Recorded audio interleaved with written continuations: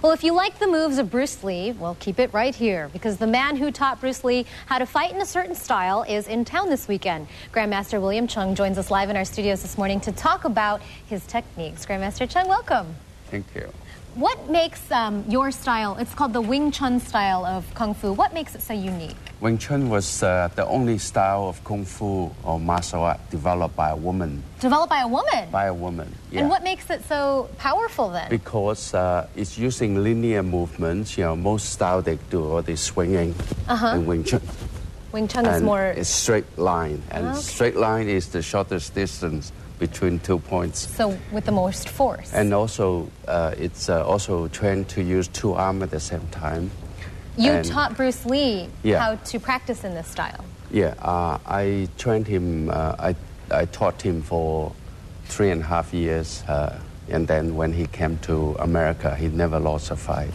Wow. And I love the fact that it was developed by a woman. By a woman and by a nun in the Shaolin Temple. Oh, wow. And then passed it on to Madame Wing Chun. Is named after her. Oh, wow. Well, can you show us and do some demonstrations for us today? Sure, All right, I'll step back.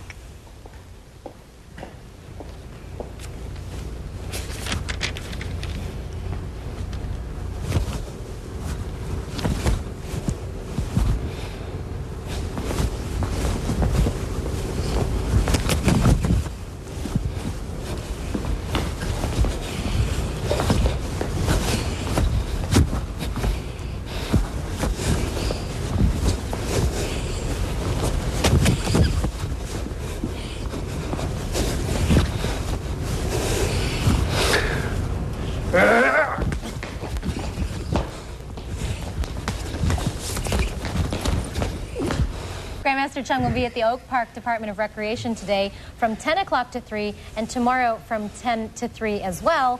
You can log on to our website for information.